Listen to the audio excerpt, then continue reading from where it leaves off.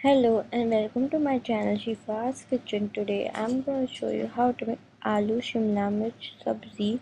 So let's start. For this here I have two medium sized potatoes cut into cubes, one bell pepper Shimla Mirch cut into cube, non-spicy chili, one cut into cube.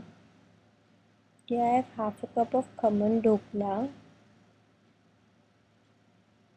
5 to 6 curry leaves, 1 teaspoon each of cumin seeds and mustard seeds, salt to taste, half a teaspoon of turmeric powder, and finely chopped green coriander. So let's start.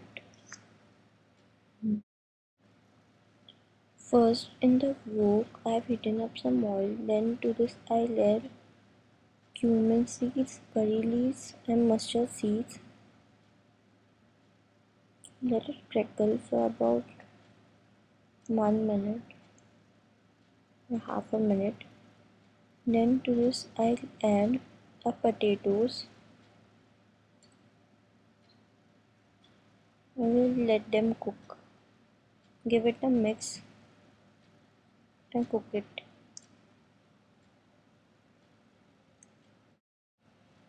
As you can see, our potatoes are bit done. Now to this I'll add salt and turmeric powder.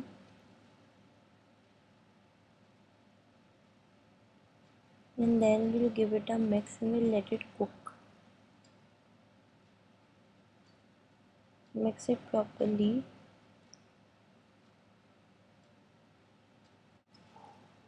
To the potatoes now I'll add Shimla Mirch or capsicum along with green chilies, non-spicy, and we'll mix it. As you can see, our potatoes and capsicum is finely and properly cooked. Now to this we'll add some crumbled cumin dhokla. Top it with some green coriander. Give it a mix. Cook it for a minute and your sabzi is ready to serve.